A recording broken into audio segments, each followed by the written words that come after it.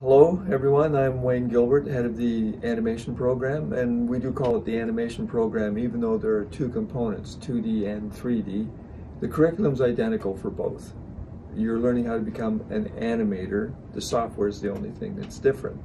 And your questions about, it's referred to as blended learning, where sometimes you're at home, sometimes you're in class.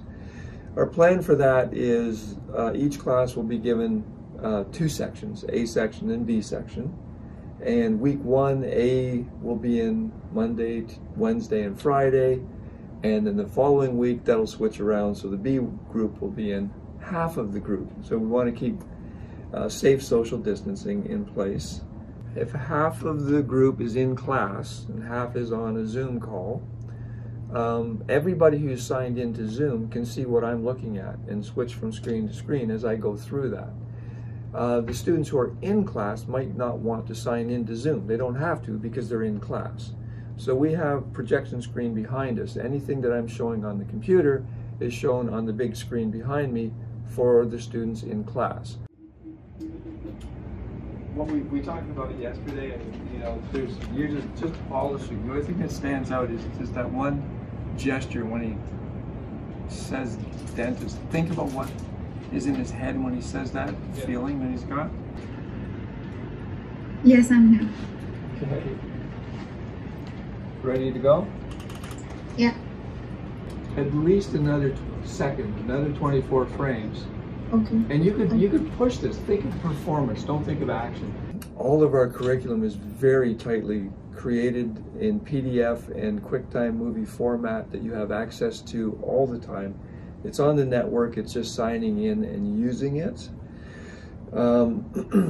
We haven't had any difficulty in getting the information out to students. Sometimes it's a little bit slower getting feedback because when we're on remote through Zoom, it's logging into different computers, which slows things down, but that's just a matter of being patient. Faculty is available to you through email outside of classes all the time. We will definitely answer any questions that come up, especially if you're in a different time zone and you're not able to sit in on the classes as they are scheduled.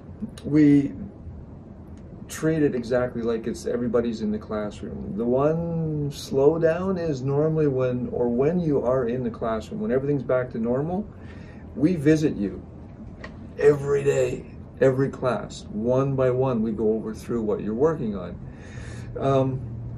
We're set up as professional studios are using software called Sync Sketch. And if you just look at that online, you'll see how it works. When you do your animation at home, you create a movie file, you upload it to Sync Sketch. So this is real-time viewing. While you're looking at it, we're looking at it. But we can draw on those files and make notes and answer your questions and give you very, very clear, this is what I would like to see information.